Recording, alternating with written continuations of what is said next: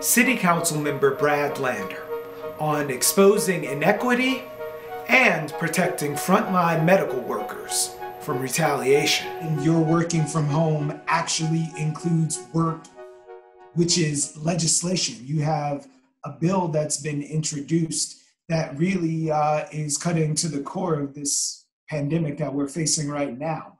Why that bill and why now for it? Yeah, thank you. Actually, I've got two pieces of legislation that I think are really relevant to the crisis. I think the first one you're referring to is about this bill that to protect doctors and nurses and healthcare workers who are facing gag orders and being threatened with firing if they speak up publicly about the conditions in their hospitals. So we announced legislation, and it's actually modeled on a bill that I was working on with fast food workers who also face unfair firing. You know, you can't be fired for a discriminatory reason, but most people can be fired for no reason at all, with no notice and no cause. So I realized we could pass a local law that would say healthcare workers, whether you're a doctor or a nurse or somebody that's providing healthcare assistance, you can only be fired for a good reason. You can't be fired without any notice and with no reason at all. And a good reason is not raising up your voice about health and safety conditions in your hospital. You cannot be fired for that as long as you're telling the truth. So so that legislation is being developed. I hope to get it introduced. I hope we're able to have it heard in a Zoom hearing and passed soon, because boy, every night at 7 we go out and we cheer and clap and bang cowbells to say how grateful we are to these healthcare workers protecting their jobs while they are speaking out publicly about what's necessary to protect their health and safety. Seems like a real no-brainer.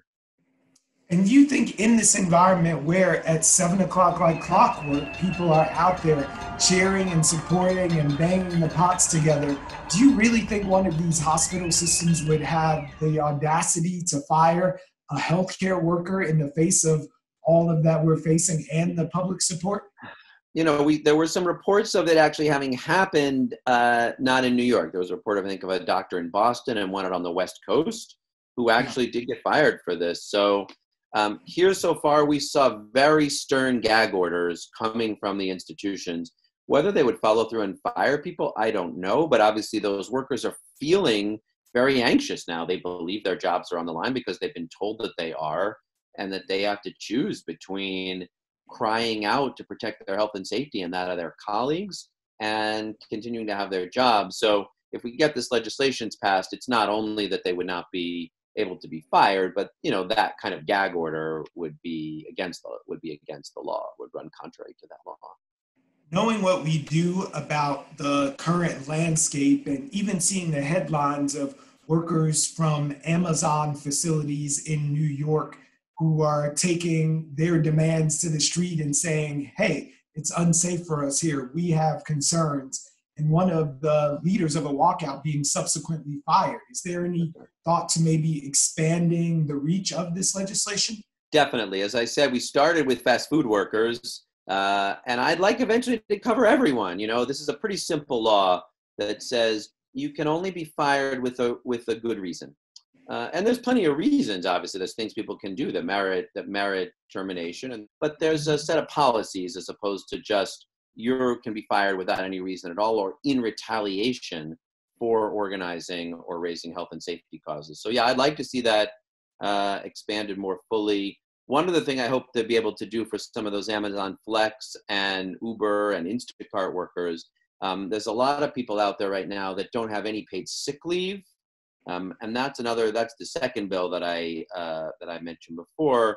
Unfortunately, the federal legislation and the state legislation to expand sick leave do not cover gig workers. New York City already has a great paid sick leave law if you're a traditional, employee who gets a W-2, but it doesn't yet cover those platform and gig workers, and I think we can.